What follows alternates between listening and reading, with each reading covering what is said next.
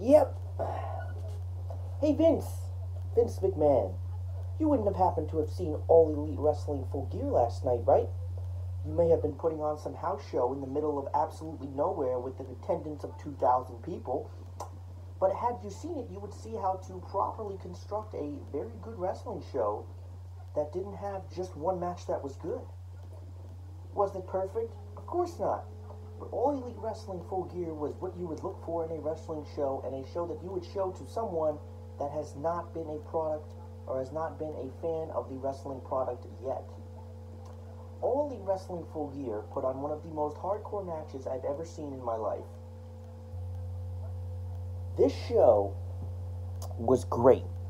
Was it perfect? No. But this show was absolutely great, and you know what this is? This is your All Elite Wrestling Full Gear review. Full Gear has come, it has gone, it has concluded, and it was not a perfect night, but this show was fantastic. Full Gear gave you a mixed bag and a little bit of everything to put into their show, and I thought that for the most part that this show was great. There was so many different spots. There was heel turns. There was phenomenal matches. I mean, the Omega and Moxley match to close out the show was the right call. And the reason that I say that is because when you have... Now, I want to say this. If Cody and Jericho had closed the show the way that it ended, I don't think the fans would be in favor of that. So I think AEW was a step ahead, and they said, let's have that match be second to last, and then have Omega and Moxley put on this wonderful, insane, brutal classic to end the show. That was what I give them props for. We're going to go over everything about AEW Full Gear. This show was great. I loved it. I was watching it with my friend, and we had a good time, a couple of drinks. You know how it goes. So kicking off the show was the Young Bucks taking on Santana and Ortiz. And I think a team like the Young Bucks, again, was a great team to energize the crowd and kick off the show.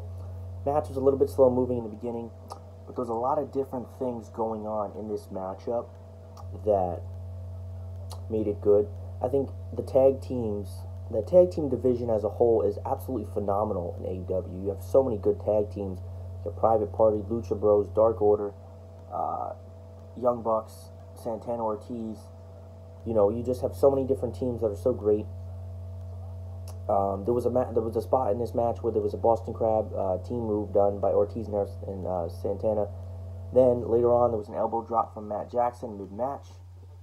A diving stomp from Ortiz. Matt was going for a kick. He was running on the apron and going towards a kick, and he completely missed, and he kicked the ring post. And now he could have, JR called this one great. He could have broken his shin, broken his foot, leg even. And you could tell that Matt was selling that like a motherfucker throughout the match. Now, towards one point, Nick Jackson was thrown over the barricade right into the Rock and Roll Express, who were ringside for this match and for the show also. This was fantastic. There was this about mid to late point in this matchup where Nick did a super kick to, I believe it was Ortiz, and he sold it like crazy. He was like wobbling back and forth and then fell forward. It'd be something you have to look up, and I would definitely suggest that you do so because it was hilarious. Matt also did a double suplex to both Santana and Ortiz, rolled them over and did it again. Santana springboarded into a super kick. Nick was going from the top rope to do a springboard, and his leg gave out, again, selling that leg injury. Now, there was a part in this match where Nick spit his gum at Santana. He picked it up, and then he chewed it, ate it, and spit it back out at him, showing how crazy he is. Matt gets thrown outside of the ring. Nick Jackson is in. Santana Ortiz hit the street sweeper and pinned Nick for the win. Sammy G comes out post-match, and he's vlogging congratulating Santana and Ortiz on their tag team victory. Rock and Roll Express get a spot that looked very impressive in this match, post-match, and they get in on the action. So they win the match. Santana and Ortiz, great finish, some cool spots in this match. Good match to kick off the show. Another thing that I really like, I know WWE has it too, but AEW, some of the names of their finishers are so suiting to the character. Like Street Sweeper, you can tell that a guy like, or guys like Santana and Ortiz were, New York raised, and they come off evidently as Yankee fans, which is a plus. And you can tell things like that. And then when they have the match like the Street Sweeper, when you talk about New York, you talk about the streets, and it just fits their character, and their model of these New York rebels so well. The next match was Adam Page versus Pac. This match was a little bit back and forth. You got some good ending sequences to this match. There was a suicide dive out to Pac early. Pac was in control most of the beginning of this match. Some hammers, Page with kicks in the corner mid-match. He just keeps stomping and stomping and stomping. Pac went for the Black Arrow. I know they used to call it the Red Arrow in WWE. The Black Arrow, and he completely missed it. Adam Page got up. He hit a beautiful moonsault to Pac on the outside. Page hits a super kick after flip and flips it into a power bomb. Pac put Page into the Brutalizer, his finisher, his submission finisher in the ring, and it looked like he was about to fade. It looked like he was about to fade, and he did not fade. He was able to get to the ropes.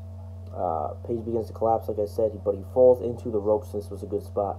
Pac again went for the Black Arrow late, missed it. Now they both ran into the referee, who didn't see it, and Pac was attempting this is the ending sequence.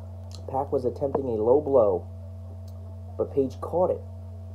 He ended up turning Pac into the Deadeye, which is his finisher, to the win, and Adam Page beats Pac in a very good match. I wouldn't say it was phenomenal, but it was very good. It was entertaining. And I just have to put this out there that Adam Page hits one of the nicest moonsaults, I think, in all of professional wrestling. It is just absolutely beautiful to watch. And that was pretty much where that went. And the next match was, now some people said that this was the sleeper match or the bathroom break match. I don't necessarily agree with that, because the style of this match,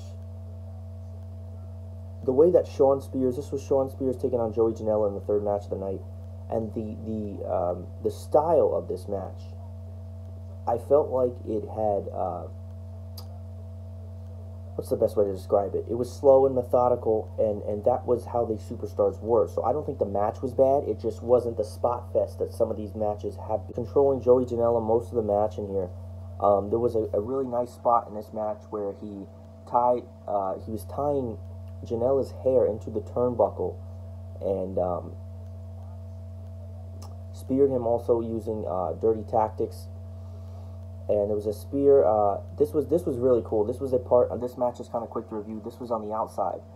You've seen Shawn Spears execute a spike power drop, and he was holding Janela upside down, and Tony Blanchard jumped from the top of the steps. For those that don't dive into the ring, the steps that walk up to the ring, and he pushed down on his legs, and that was a nice spot to watch. He threw Janela into the ring, and Shawn Spears hit his C4 finisher for the win. Shawn Spears won this match. He was controlled most of this match, and this is kind of what I had expected from this matchup. I did enjoy this match, despite people say Shawn Spears has been used beautifully on AEW. Just his character as a whole, and just the way he is. He has done more in AEW in 5 weeks than he has ever done in WWE, and that's so sad, because Ty Dillinger was one of my favorite characters. Backstage segment, and this is one of the only backstage segments we got. Golden Boy was backstage with Kip Sabian, and Penelope Ford comes in, and woof, let me tell you something about Penelope Ford, bruh. She joined the segment, she kisses him, and she was talking sensually towards him, and yada yada yada. So it looked like Kip Sabian was not in action, but he was getting laid last night, and that was that. So your next match, this was the match that I really thought had the chance to steal the show, and it was a good match, and I liked it a lot. It was the triple threat for the tag team titles. You had the Private Party, Lucha Bros, and SCU all going on. SCU defending their AEW tag team titles in this matchup. Lucha Bros, to me, are the best tag team in the world. They might not be the most popular, but I think just as a team, the way they work, their in-ring work, their entertainment factor. I think the Lucha Bros are the best tag team in the world. Just me. Lucha Bros did a beautiful drop kick to Private Party. Private Party does some amazing drop kicks, by the way. I have to completely acknowledge that. Monkey flip to Cannonball Senton to Private Party. Pentagon knocked by crazy drop kick. SCU takes control as this match continued to go on. Witch takes outside dive. Isaiah Cassidy does a rope helo where he spins like crazy, knocks him down. Ray Phoenix does a package to the outside, crazy move. Frankie Kazarian jumped in to a tornado DDT. Mark Quinn executed a beautiful star press. The SCU sets up a see you later, and they executed for the pin. SCU retains. This was a good match. Again, some of these notes are hard to follow because you're not seeing it. But if you see the way it's written, you see the spots. So you see how different things can, different things would make sense here. SCU retains the title. And now this is another part. After the match, the lights go out. Pentagon is standing in the ring, and he's standing across from a identical Pentagon. And everyone's wondering, who the hell is it? Phoenix enters the ring, and he gets hit from that identical Pentagon with the Fallen Angel. So I think at that point we kind of knew who this was. The alternate Pentagon takes off his mask. It's Christopher Daniels returning. One of the things that I didn't think really made sense is that everyone was going crazy, like Christopher Daniels was out for 8 months. It's great, it's cool, but he was out for 3 weeks. So it's like, you know what I mean? How much of a exciting return could you really possibly make after 3 weeks? But nonetheless, I thought that this was really cool. Again, you love to see Christopher Daniels, and I thought that this was a great move, having this after the match. So again, you're seeing how the show is giving you a little bit of everything. This match coming up was for the women's title, and I think that a lot of people, I wouldn't say they shit on this match, but it was just not their type of match. It was Rio defending her women's title against Emi Sakura, who was her trainer, obviously. Emi Sakura had a rolling surfboard locked in to Rio. It was rolling around mid-match. Rio hit a nice crossbody Vader stomp at the senton. Rio rolls Emi over and stomps again, hits with Northern Light suplex. Rio was utilizing a lot of foot stomps in this match against her. A foot stomp from the top rope. Emi powers out of the move. Rio counters a knee strike. Then she has a knee strike to the head. Rio reversed a lot of this. The craziest part about this is that there were a lot of reversals, and Rio is so small, and she's such a small girl where she could just, or small woman, where she could just roll around a little bit of everywhere, and she was rolling around, missing a lot. There was a lot of rolling up in this match, and I don't mean weed. There was a lot of roll-up pins, and it was reversing everything. There was a crucifix into a roll-up at the end, and it saw Rio getting that roll-up win over Emi Sakura, and she retains her women's title. Again, what you think of Rio is up to you. I think Emi Sakura has been okay. I think both of them have been built well, but as far as everything else goes, it's kind of a little bit of hit or miss. This time to talk about the co-main event. There are 2 main events, and we're doing pretty well on time, but there's a lot going on. These next 2 matches, there are a shit ton of notes that I took. Cody Rhodes versus Chris Jericho for the AEW World Title. Again, I spoke about this earlier in the video. I think that this was the right thing to do by having this match co-main event and not main event. Again, little things like that WWE does not think about. There were 3 judges in this match. Had it gone the distance, Arn Anderson, Dean Malenko, and the Great Muta. Back and forth match early. Cody did a suicide dive outside to Chris Jericho. The missile drop kick from the rope. Cody goes for a suicide dive. Now this was a little bit earlier in the match. This was real blood, if you ask me. The reason I say this is because this was brutal. Now, the way that AEW has their ramp set up, it is set up for the point of just how the ramp is. It's up more, and it leads literally to the ring, so there's no ring steps, really. And you would understand if you've seen it, but you know how some of the stage ramps are set up. So Chris Jericho, Cody Rhodes goes for a suicide dive. Jericho slides it away. Cody's body at this point is like this. This is his face, and it smashes right into that steel. And quickly, surely, Cody was busted open in this match. Jake Hager was also sitting ringside. He hits Cody when the ref does not see it. Of course, you knew that the Inner Circle was going to have some type of factor into this match. Jericho is in full control at this point. He's completely owning Cody. There's a point outside where Chris Jericho goes, and Cody's mom slaps him. Cody's mom and grandfather was ringside as well for this matchup. Slaps Chris Jericho. Jericho begins to grab the collar of Cody's grandfather. Cody then tackles Chris as he notices this, and Cody's starting to take a little bit of control of this match. Jake Hager did get ejected from ringside at this point, and as that happens, MJF was also ringside supporting Cody. MJF waves goodbye, how you doing? And Jake Hager completely annihilates the shit out of MJF. The ref is distracted, and while this is happening, Chris Jericho nails Cody with the belt and falls immediately. At this point, both wrestlers were purely exhausted. You could tell this. He fell immediately. Jericho kicked out of Crossroads. You thought that there was a legitimate chance that Cody Rhodes could win the title after this move. And then, right again, boom.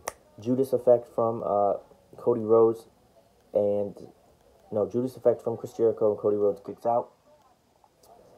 And then, this is where it got a little bit difficult for Cody Rhodes. Jericho put in the walls of Jericho onto Cody Rhodes, and one of the things that you noticed was Cody was clawing to get to the rope. He got to the rope.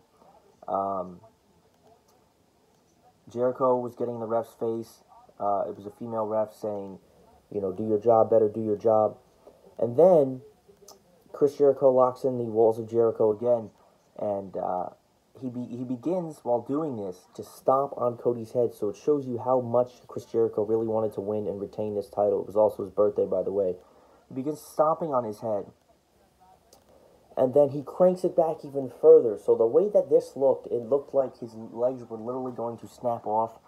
And at that point, this is where the match came to a conclusion. MJF threw the towel in, and they called it, and they said that Chris Jericho had retained the AEW World title.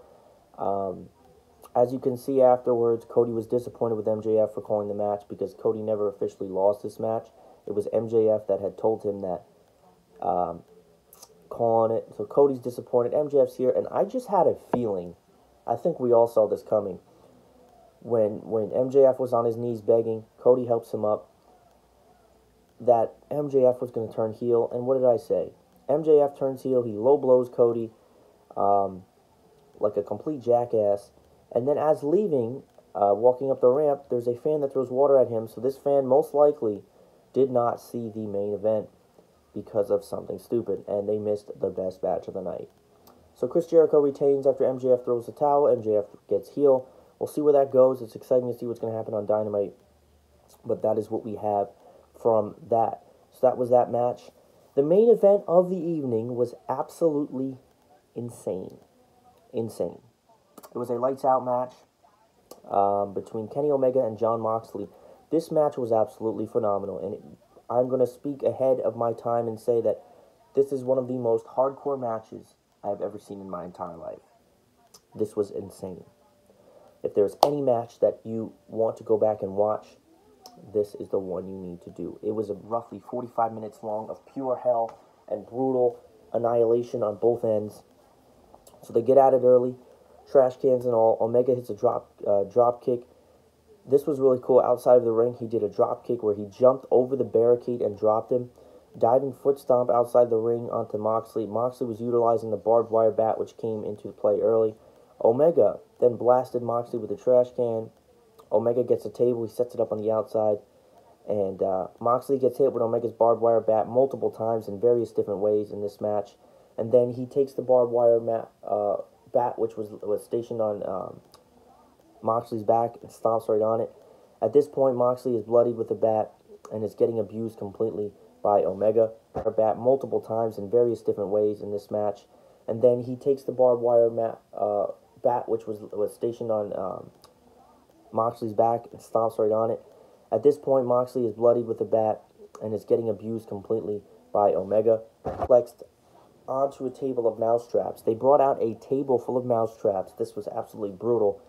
And he was suplexed onto a table of mousetraps. Omega choked with chain. Moxley brought out a chain. He started choking Omega with it. He put a real chokehold to Omega. Omega used the trash can to smash him to escape from that move. Omega was using the rope to stranglehold and the chain to strangle Moxley, who had his feet from the outside, and he was pulling it towards from the inside of the ring. Then we saw Moxley being stationed against that table. We saw a suicide dive from Kenny Omega, that table coming into play right through the table. Omega rips. Now, Omega, I actually thought of this. This could have potentially been from the glass table that Moxley was DDT'd through.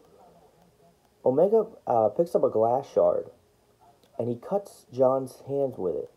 Omega dumps a bunch of glass into the middle of the ring, and he uses a sit-out spine buster onto John, onto glass shards. Absolutely brutal.